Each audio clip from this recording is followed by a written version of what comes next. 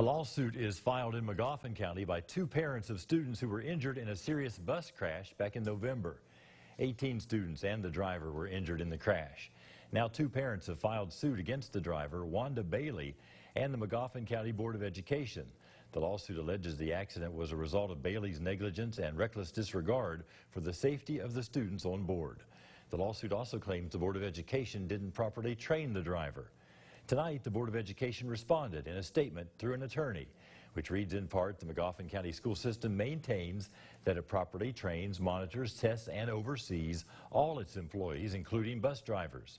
This bus crash was a devastating accident and was an extremely unfortunate event that was beyond the control of the Magoffin County School Board.